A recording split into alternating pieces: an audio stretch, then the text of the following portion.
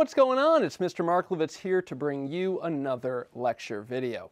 Now, remember last week when I said I was going to talk to you about animation, and then I spent 10 minutes talking about frame rates and never mentioned animation? Well, today I'm actually going to talk about animation. So, let's get right to it. Now, animation is the technique of photographing successive drawings or positions of puppets or models to create an illusion of movement when the photographs are shown as a sequence. We talked last week about the galloping horse experiment and how the persistence of vision fools our brains into thinking we're seeing movement when we're really just seeing a bunch of still images at a high frame rate, thereby creating the illusion of motion. Well, in the early days of cinema, artists like Winsor McCay, Otto Mesmer, and Pat Sullivan began experimenting with the idea of animation, taking what Muybridge had discovered years earlier with his photographs of the galloping horse and applying it to still drawings. So, they drew a picture, photographed it, made another drawing very similar to the one that came before it, but changed the parts of the original drawing that they wanted to move, took another photograph, and repeated this process until they had enough drawings that when projected back at, say, 12 frames per second, which is a pretty common frame rate for hand-drawn animation, their drawings would appear to move. And this animation style, known as traditional animation or cell animation or 2D animation, was the dominant form of animation for almost a century. Tex Avery made a lot of great shorts, first with Warner Brothers before moving to MGM. Chuck Jones directed hundreds of 2D shorts for Warner Brothers. And of course, Walt Disney's innovative shorts in the late 1920s introduced the world to Mickey Mouse before moving into feature-length films like Snow White and the Seven Dwarfs, Pinocchio, and Fantasia. Also, fun fact, when I first moved to Los Angeles, I lived right across the street from the original Walt Disney Animation Studio. It's a Gelson's supermarket now, but yeah, the little cottages where some of the animators lived are still behind the supermarket. They're tiny little apartments, and I believe their unique architecture served as the inspiration for the dwarves' cottage in Snow White. And if you've seen the movie Mulholland Drive, then you've seen the little cottages that I'm talking about. So yeah, anyway, like I said, traditional 2D cell animation was the dominant form of animation for almost a century. But then in 1985, Dire Straits released their money-for-nothing music video on MTV, which featured some very early three-dimensional animation, and it completely dismantled Walt Disney's entire enterprise. Now, obviously, that's a joke. Disney is still one of the most profitable studios in the world, and Dire Straits haven't released an album since 1995, but when that music video was released, it was obvious that a change was coming, and it certainly did in 1995 with Pixar's release of Toy Story. Now, computer animation is a lot different than traditional animation. For starters, it doesn't require much, if any, drawing talent on the part of the animator, since computer animation is more similar to puppetry. The animators will construct a subject with several points of articulation to be manipulated and controlled using keyframes, where they can just adjust the figure's position, set a keyframe, adjust the position again, set another keyframe, and each time they complete this process, the keyframes dictate the path of animation in the computer. And because 3D computer animation uses a much higher frame rate than traditional 2D cell animation, the motion always looks a lot smoother.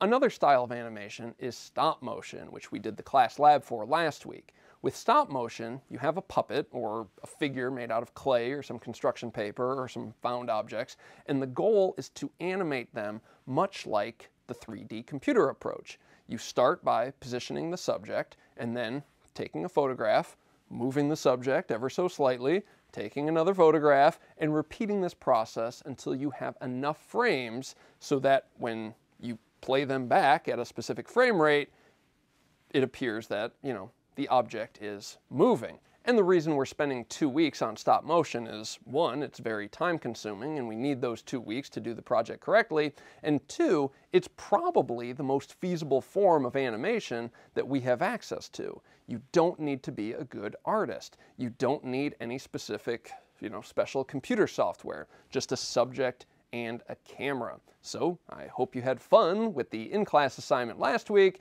because this week's assignment is basically the same thing. The last style of animation that I want to talk about is motion graphics. Now, you see motion graphics in everything.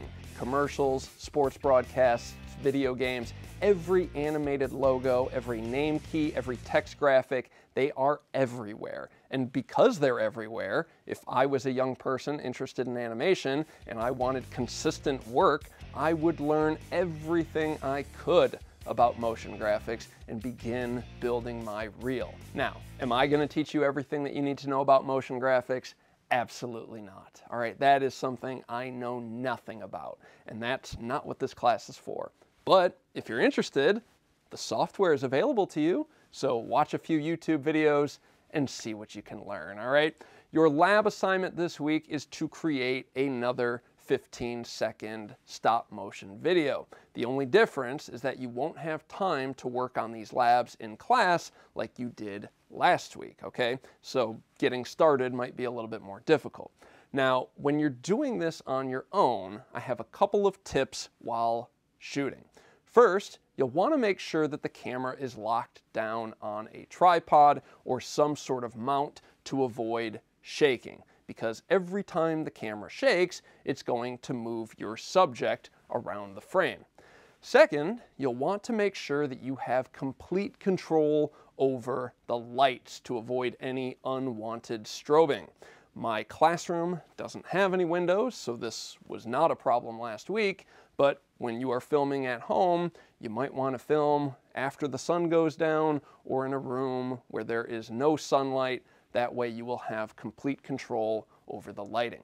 Next, you're going to want to make sure to watch out for your shadow. You don't want to accidentally step in between your subject and the light when you snap the picture, because that shadow will appear in your animation, and believe me, it won't look good. All right. And finally, remember, if you want really smooth movement, you're going to need a high frame rate. 30 frames per second is a pretty high frame rate for an assignment like this, but let's say you want that smooth motion and decide that 30 frames is the way to go. Well, just remember that your video has to be 15 seconds long, and if you're shooting 30 frames per second, that's 450 images, and I did that math ahead of time, so don't be too impressed, all right? And I know I said that was the last tip, but here's just one more to remember. If your stop motion involves the construction of something, a Lego set or a model car, whatever, it's easier to start with the finished model and then disassemble it during production. That way you can just reverse the order of the images and it'll look like the model is being built, all right? Believe me, deconstructing a model or a scene is a lot easier than building a new one. And then this week, guys, we are going to be watching Spider-Man Into the Spider-Verse. This is my least favorite film of the year. Now, I do actually like this movie, okay? And it is a wonderful film to show you guys in our unit on animation, but I get sick when I watch this movie. There's a lot of really fast images coming at you really quick, and it gives me motion sickness. And yeah, I literally can't watch it without feeling a little queasy. But like I said, it's a great movie to show you because of all the different art styles and types of animation. There's obviously the classic Spider-Man comic book look, but they're also borrowing styles from the Merry Melodies, the Japanese anime style, the high contrast noir style, which reminds me a lot of the movie Sin City, and then they're animating both characters and backgrounds using, traditional 2D cell animation and 3D computer animation. They're also playing around with frame rates. In the beginning of the film, when Miles gets his power, he's very choppy because, again, he's unsure of his new abilities. But then as the film goes on, the motion gets a lot smoother because Miles is in control of his character, right? So there you go. Anyway, that's lesson 6.4.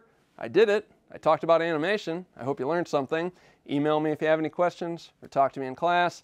And as always, thank you for watching. Bye.